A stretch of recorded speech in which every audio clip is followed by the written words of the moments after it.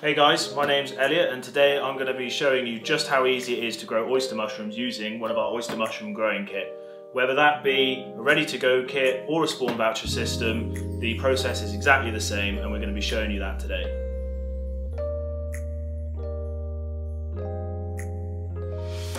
Everything that you need to grow mushrooms is included in one of our mushroom growing kits. All that you need as well is a kettle, some tape or other material for sealing, a sharp knife and a basin. Once you've received your spawn, you're ready to go. The first step is to open up your box and check that all of the components are in.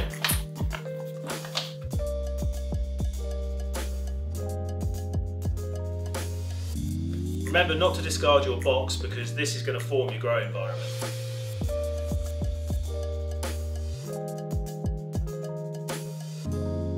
And the first step in the process is heat pasteurisation. This is really important in mushroom farming because it prepares the substrate by killing competing bacteria and funguses and makes a really nice environment for your mushrooms to thrive in. So how are we going to do it? We're going to use heat pasteurisation, and it's a very simple process. We're simply going to take our heat resistant bag, which has your substrate inside, and fill it with 3 litres of boiling water. Although it's a heat resistant bag, once filled it will get very hot, so please do take care when handling it.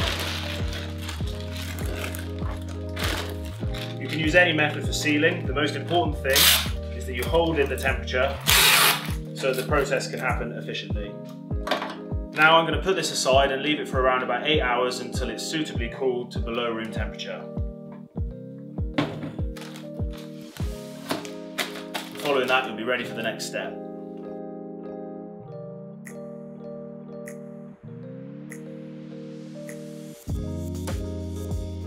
Once your grow bag and substrate is cool to the touch, it's ready for draining.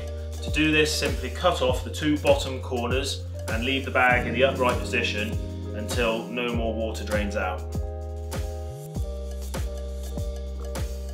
It's really important to have a clean workspace, so wash your hands and forearm thoroughly with soapy water before handling any of the spawn or the substrate.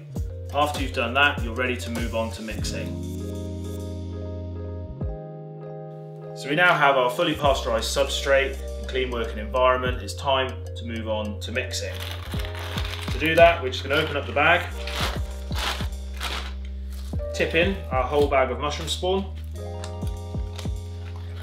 and make sure that there are no big bits. If there are, then these should be crumbled before they are tipped in.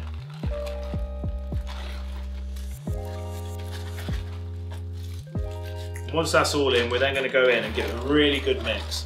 It's very important to get an even distribution of spawn, as this will ensure nice even growth and ultimately better fruiting. You can see now why it was so important to wash the forearms and hands.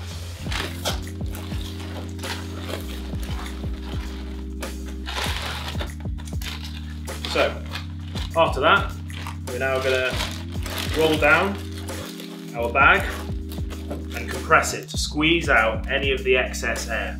Again, this is really important as it allows the mycelium to knit together throughout the substrate and again will result in better growth.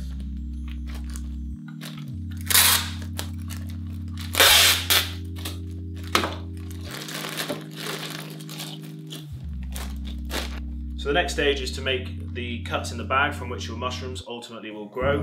To do that, I've put a knife in boiling water again for a few moments just to sterilise it, and we're then going to go and make X-shaped cuts in the bag of approximately 3 centimetres in length. And we're going to do an even distribution.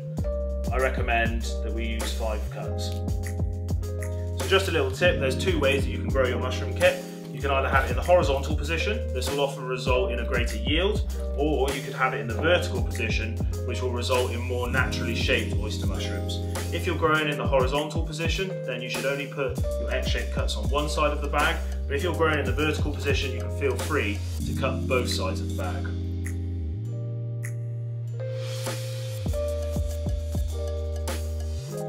Having fully prepared our grow bag, we're now ready for incubation. To do that, really simple.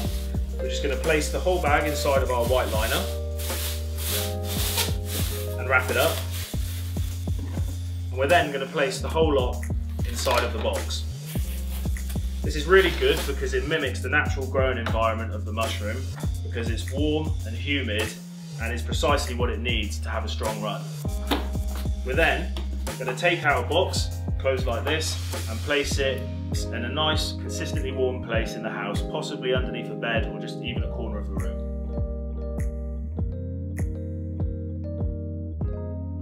Incubation usually takes at least 2 weeks, and you don't want to move on to the next stage until the mycelium is fully developed. So what we're going to do is just quickly check in the box and see how we're getting on. How to do that: we're going to open up the box, pull out your kit,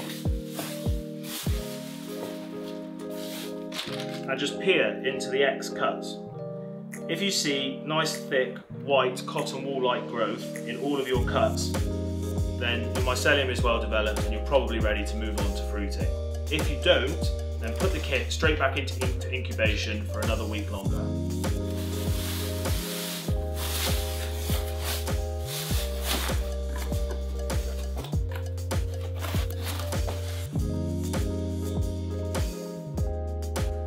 So now that we have some really healthy mycelium, we're ready to move on to fruiting. But before we do that, we need to construct our grow environment. To do that, it's really simple. We're just going to pull the white liner over the top edge of the flaps. And this effectively creates like a reverse greenhouse, in that it blocks direct sunlight, but it maintains humidity. And that creates the perfect environment for your mushrooms to grow. Now that we've constructed our grow environment, we need to choose somewhere to put it. And what you're looking for is a place that is light but without direct sunlight, nice consistent temperatures, and draft free. Possibly the corner of a room or even on a table. Once you've selected your place, you're then going to simply mist the whole area 1 to 2 times a day, and this provides sufficient humidity to encourage the mushrooms to grow. The ideal conditions for fruiting are similar to those of a shade-loving plant.